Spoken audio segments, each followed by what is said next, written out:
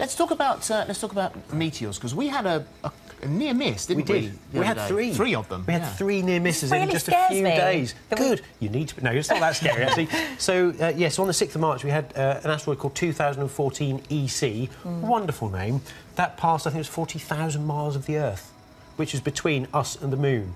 That's actually really close. Is this quite common?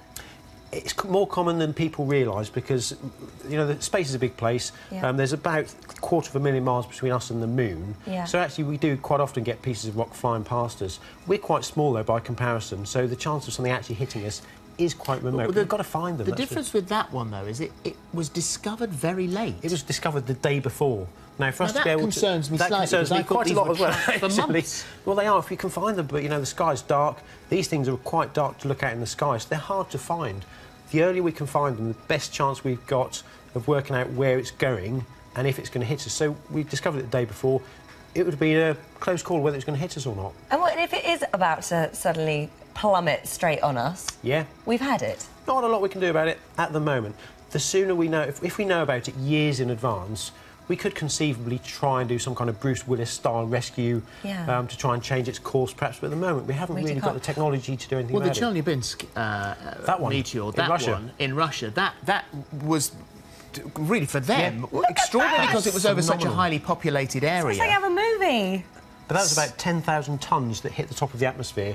It exploded on the way down. We think it was actually part of a comet, so it had lots of water in it. Majority of that got destroyed in the atmosphere, but I've got a piece of it just here. Wow. Oh, have you? This is a tiny remnant. That's a bit of it? That's a bit of it that was found in Russia. What's that made up of? Is that just rock and stuff? It's rock. You know, it's kind of rocks that we do find on Earth, but that was the reason we can find them so easy is because it's dark, and in Russia it's snowy, so they sit out like a sore thumb. They're really easy to find. But that thing was going at 42,900 miles an hour, 60 times the speed of sound. It was brighter than... So something just come from the roof. It's just landed. Go and get it, someone. It's expensive.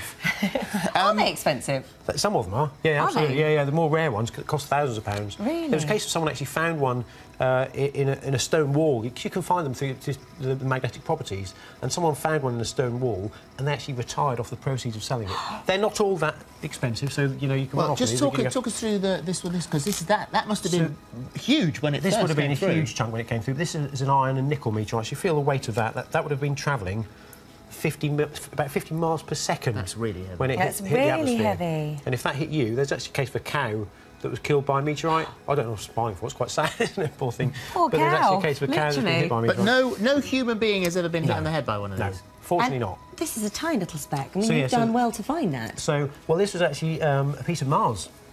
So piece of Mars? That's a tiny, tiny piece of Mars. Now, can I pick it up? Yeah, absolutely. Just don't drop it or never find it again. Oh, my goodness, the pressure. No.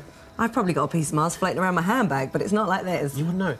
The way we know that it came from Mars... Are you talking about chocolate bars? I might be. Of course, there are many other different chocolate bars available. Now, we know that came from Mars because there are tiny pockets of gas inside the rock which match the composition of the gas in the atmosphere of Mars. So we know that piece of rock came from Mars. That's amazing. So something hit Mars, I'm going to put it back. and a big bit flew off. Absolutely. It eventually found its way to the Earth, and here it is.